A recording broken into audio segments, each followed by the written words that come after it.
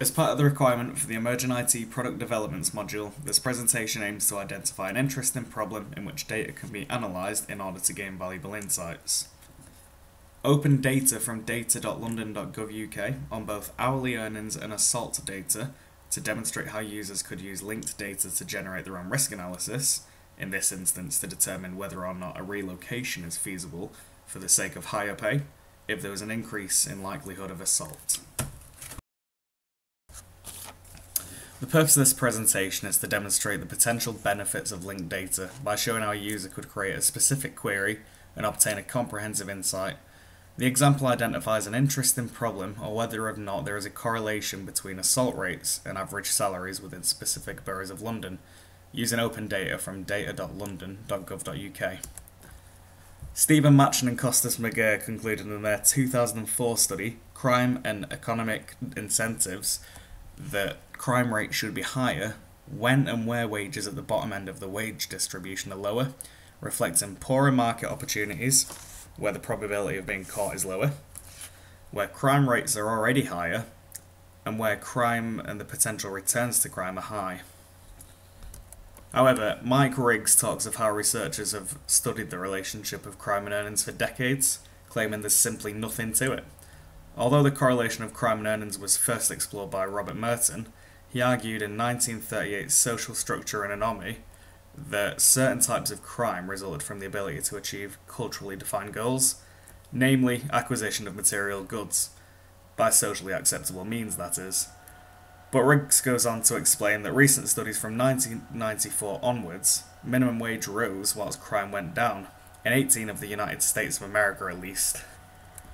Such contradicting studies are likely a concern for those who wish to relocate for potential higher earnings, but linked data would eradicate this issue, as it would allow users to base their decisions on official government records and big data, in turn generating an accurate personal risk analysis, enabling them to identify trends and make informed decisions.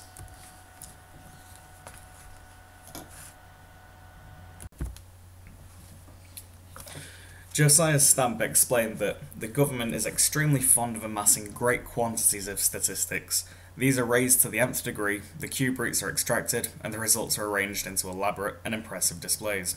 What must be kept ever in mind, however, is that in every case, the figures are first put down by a village watchman, and he puts down anything he damn well pleases. For example, the figures on an x-axis of a line graph can be spaced further apart to depict a more exaggerated increase or decrease in trends. This goes to show that statistics can be manipulated in order to change one's perspective, which links in with Edward Tuft's notion that there are right ways and wrong ways to display data. There are displays that reveal the truth and displays that don't. Just another reason why creating your own risk analysis is going to be far more trustworthy. So the application must also present data clearly and effectively. As Tuft explains, there are of course right and wrong ways to display the data. The application must adhere to CIA, or confidentiality, integrity and availability principles, meaning it must be password protected, accessible on multiple systems, such as in an office and/or work environment and a home location. The application must also adhere to data for humanity principles, i.e. data should be used for good purposes. Data for humanity principles will be covered in depth within this presentation. And finally, the application must allow for data to be linked, whether there's a direct connection or the ability to analyse more than one data set concurrently. So the goal for presenting the data is clarity.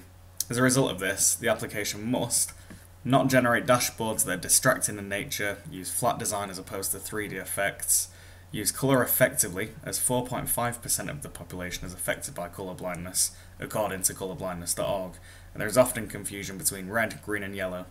Using hue, or saturation levels, is an easy fix for this instead, and blind people will easily be able to differentiate between colours as well. As you can see from the chart below, Watson Analytics follows all of these principles closely, such as using a flat or 2D design as opposed to a 3D design, and hue manipulation as opposed to different colours by default. Please note that the pie chart is not how the data will finally presented, as there is just simply far too much data to analyse essentially. but it is a good example of how Watson Analytics does understand these basic design principles and uses hue as opposed to solid colours. In terms of deciding which analytical tool to use, Watson Analytics was clearly a better choice for the subject area. For example, the ease of use first and foremost for the average everyday user. There's no expected coding knowledge or anything like that. It's also cloud-based, so it does tick the box when it comes to being accessible in terms of the CIA triad and principles. So you can access it from your home, office, wherever.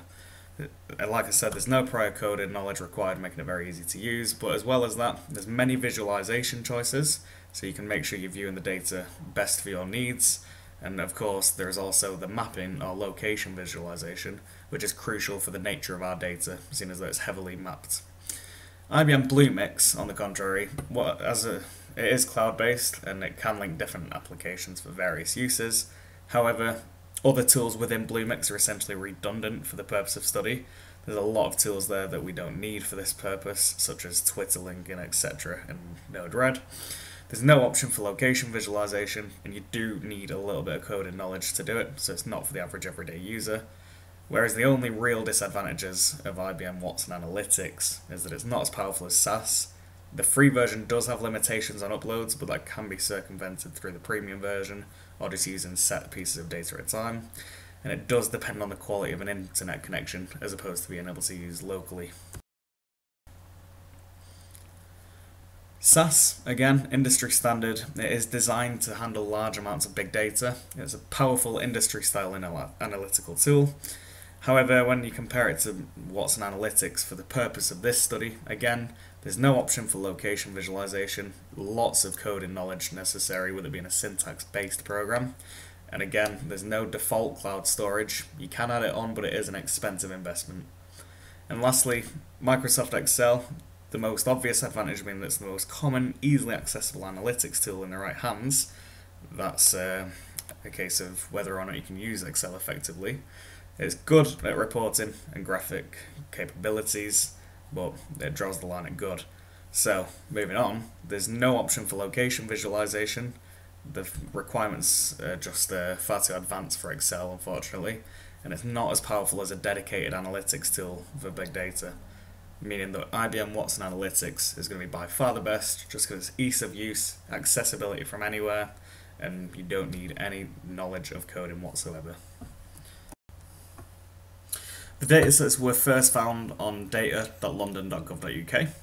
It was then cleansed, or this process is described in depth in the development section of this presentation, and then imported into Watson Analytics. Different views were trialled until decided on the best visual representations. As you can see here, from downloading the datasets from the london.gov website, it's a case of logging on to IBM Watson Analytics, clicking on the Add button, and then simply dropping a file or browsing through your computer to find the file, and then importing it. Here's a few examples of some views, or as Watson Analytics calls it, explorations. Here's a standard line graph comparing all areas of London in terms of pay per hour. So as you can see, there's a lot of data up front there for every year, just displayed as a standard line graph. You can then click on that and view individual results. Here is an example of the mapping and location capabilities Watson Analytics has. As you can see, the actual colours come up for a certain amount of crime. So the darker, the more crime rates, the lighter, the less crime rates. You can click on that individually and then get a glimpse of just how many crimes occurred in one single month or an entire year. And lastly is the bar chart. Again, standard bar chart is just an example of how you can convert that into an actual map for a quick, at-a-glance idea of where the crime rates are. So on the Springer website you can find the study by Jonathan Moletic and Andrea Marcus. When it comes to data quality, the source of data is the most crucial factor, which is why using data from an official governance source was imperative to the explorations within Watson Analytics. Data quality measures the degree to which the data is suitable for a predictive analysis. This is especially useful if the user wishes to anticipate future figures and identify some trends, using the earnings/crimes in London as an example. Cleansing the data consisted of simplifying the source of data, i.e. the Excel file in this example, by removing unnecessary data such as codes, etc. As you can see here, this is the original Excel spreadsheet downloaded from the data.london.gov website, and this is the data that was partially cleansed. You can see codes have been removed, confidence percentages which are unnecessary for this purpose of study have also been removed, which has resulted in higher data quality according to Watson Analytics.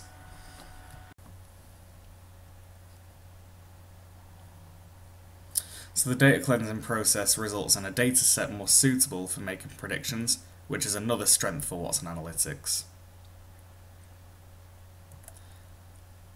Although other analytical tools can make predictions, only Watson Analytics can give a user an indication of how accurate the predictions will be as a result of uploading quality files.